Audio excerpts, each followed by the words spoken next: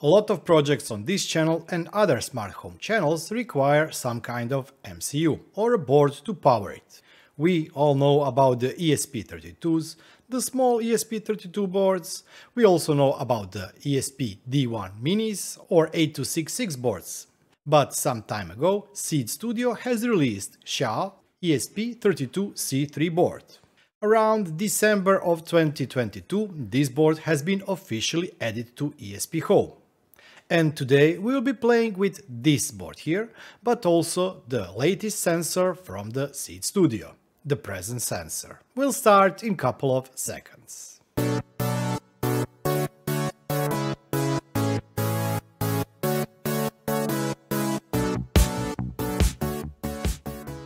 If we compare this $5 board with other options we have for DIY projects, and some of my favorites are ESP32 and ESP8266 in a small D1 mini package, we can see that there is a lot of difference in size. And size doesn't matter always, because this little ESP32C3 board is packing a lot of punches. I will be of course leaving a link to this board, the sensor we'll be using today, but also all the other links that you need to finish up this project. While we are talking about the Seeed Studio, they are really known for their excellent documentation, and most of the things that we will be doing here today you can also find in the links on the pages I will be providing. But let's spend a couple of moments talking about this little board. Xiao, which I think in Chinese means small or tiny, ESP32C3 board is new RISC architecture style of the board. It supports both Wi-Fi and BLE, but unfortunately at the time of the recording of this video, BLE functionality is still not supported with the ESPHome. We will not be needing it, but just in case, if you are considering to use this board as a Bluetooth proxy. And I really do hope that we will see Bluetooth support added in near future, because this board is even smaller than some of the other proxies I've been using, and those are M5 stack Atom lights.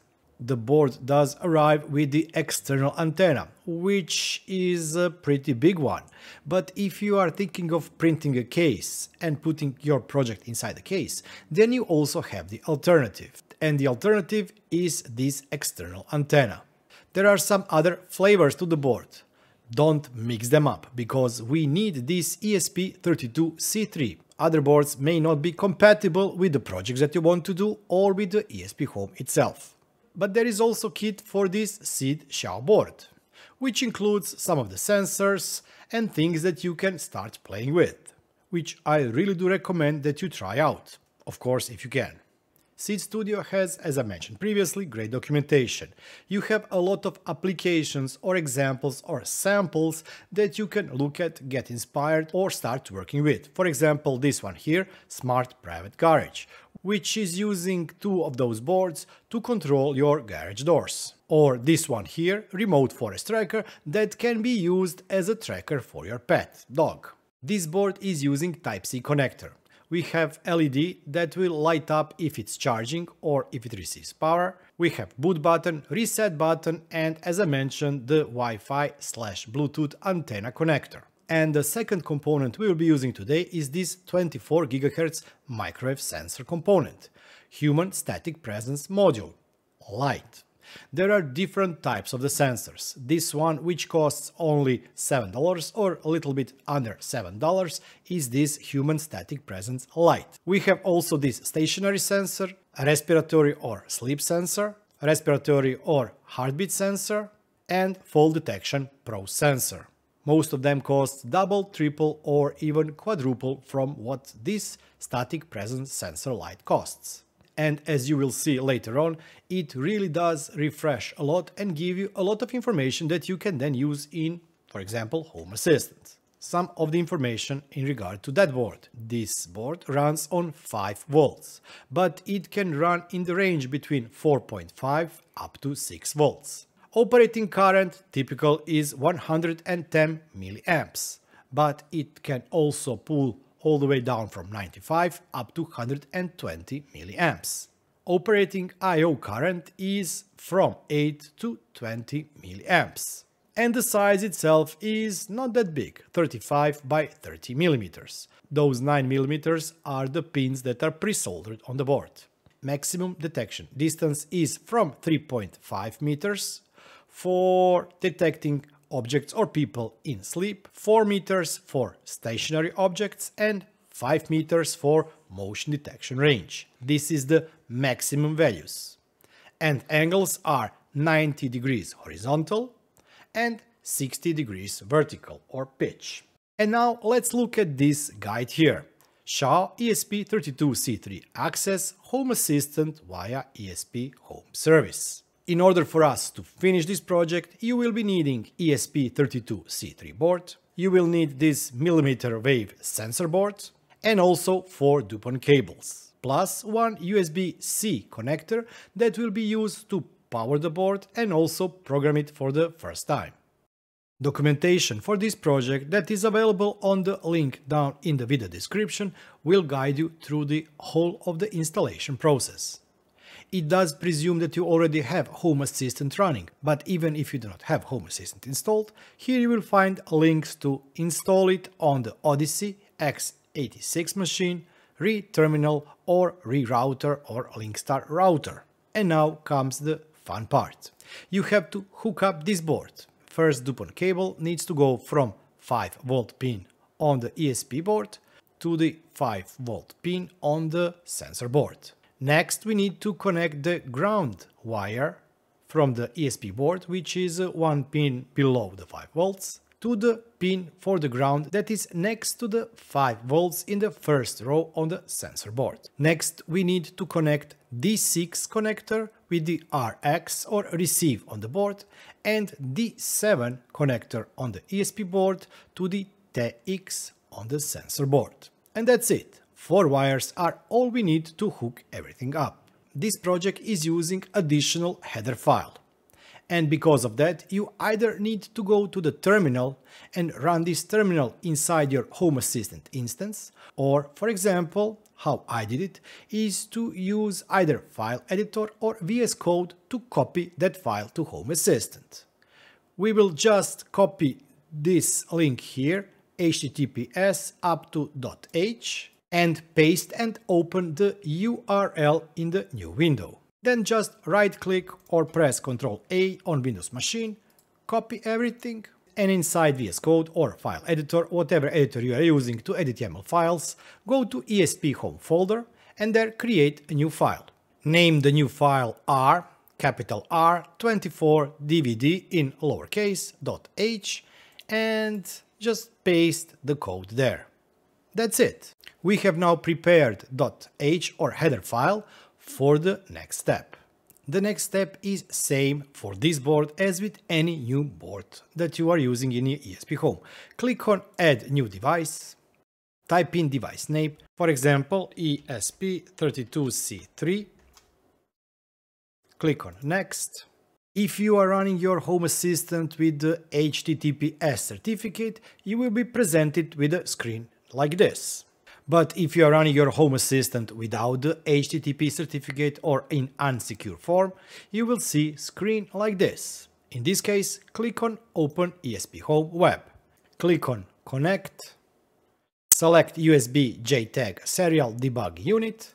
Click on Connect. And prepare for first use. But as I mentioned, I am using the certificate and I have secure connection, so I'll be doing it the other way around. I will click Connect, select USB JTAG Serial Debug Unit, Connect, and if you receive this error, you can press and hold the boot button and repeat the same process. Depending on the speed of your system, it can take from a couple of seconds to a couple of minutes. And if everything is correct, that should be it. In the next step, we have to change parts of the YAML file. Click on Edit. We will have to replace this upper part, which is called Part 1 in documentation, and this lower part, which is this captive portal line here. And in documentation, it is referenced as both Part 2 and Part 3.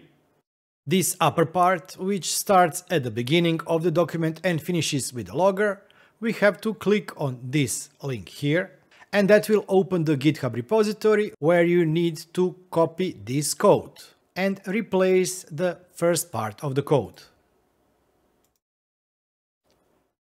You can delete this here and give this device either same name, ESP32C3 in my case, or whatever name you want to name this device. We see that this is underlined because, yeah, it will not work with the captive portal. Delete it, go back to the documentation, click on this second link, and we will copy this second part of the code. Click on raw, select everything, copy, and paste it inside the ESPHome. That's it. Everything is now ready. If you have followed this step by step, connected those 4 DuPont cables, connected everything up, and changed the code according to what I've shown you here or the documentation, you are good to go. Click on Save and click on Install. Next step depends on your setup. You can either use wirelessly because OTA update will already work, or if you're using USB cable and have HTTPS certificate for secure connection, you can use this plugin to computer. I will be using wirelessly. This process will take again some time, but that should be the last step. Actually, the last step is to add everything to Home Assistant. And voila, it's finished. If everything is correct, you should see something similar to this here. And the board has started sending the data. We now have everything working and we can use it as a sleep sensor or sensor that you put under or above your desk to see if you are working or not. There are tons of ways on how you can use this sensor data, but we still haven't got that data inside Home Assistant. For us to be able to do that, let's do a couple of more steps.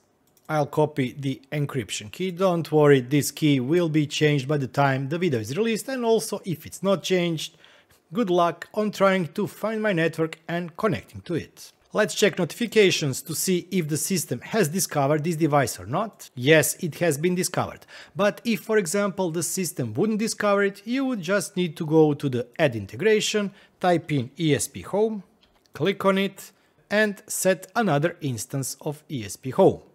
In my case, I will just press Configure. Submit.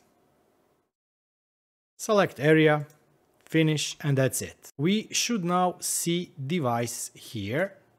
If we click on it, we have one device with 35 entities. You can disable, enable the device, and you can play with the settings. And there are really a lot of settings, from sensitivity to timers or timeouts, etc. If some of the data is not visible, for example, standard firmware version, hardware model, etc., don't worry. Unfortunately, it doesn't work also for me. There are a couple of sensors that you should look carefully at. For example, this one here. This is the standard heartbeat sensor. If everything is working correctly, you should see it, or it should always be in the normal state. If, for example, the sensor loses connection because the wire has disconnected, you will get abnormal state here. Here we have information about the motion distance. Yes, you do not have centimeters here, but it does round nicely to half a meter, meter, etc. Motion speed will tell you how fast is the object moving, either in a positive value when something is moving towards the sensor, or negative value if something is moving away from the sensor. But before I leave you to play with the sensor data, look at this number here. If I stand still, it drops to 1. As soon as I start talking or breathing, it jumps to 6. So the sensor is very sensitive for the price, for the size, and for the availability. Sure, there are alternatives, but I really do like this sensor. And it can be, as I mentioned, easily used as, for example, something that you put inside your bedroom to check if there is occupancy of the bed or not. And if there is a occupancy, or if somebody is sleeping in the bed. Second thing that I also mentioned on the stream, and yes, last weekend we had members only stream where we played with this sensor and talk about a bunch of other stuff. The recording itself will be available soon. On that stream I mentioned that, for example, I can use it here at this desk to see if I am present at the desk or not. And so if I leave those two lights on and I walk away from the desk, I can have this sensor trigger the lights off if it doesn't detect that there is an occupancy here, even if there is no movement. While Seed Studio did send me free of charge this ESP32 C3 board and this sensor board, they didn't sponsor or pay me to do any kind of a review or anything. But I still do like what they are doing for the Arduino and DIY community. For example, look at this one here. This is the Groove board with the OLED display that has been designed for this ESP32 C3 module. And it's really awesome because it allows you to expand, to learn about Arduino, to learn about coding, to learn on how sensors work, and later use that knowledge for your DIY sensors. I challenge you to be next Louis and create even better presence sensor. So check out the links below. And if you did like this video and do like those boards, don't forget to give me a like. This not just means a lot to me, but it really helps with the messed up YouTube algorithms. And I really want to thank all of you wonderful people that are supporting me and that have become YouTube channel members. Thank you all for all of your support. But let's not forget each and every one of you who has watched, liked or subscribed to my channel. If you too want to support the channel, you can do so by A. becoming a YouTube channel member for only less than $2 or €2 per month, or B. go to my merchandise store and buy something there. We call that merchandise store, not merch, we are adults. And I will be seeing you next time. Until then, bye bye and have fun.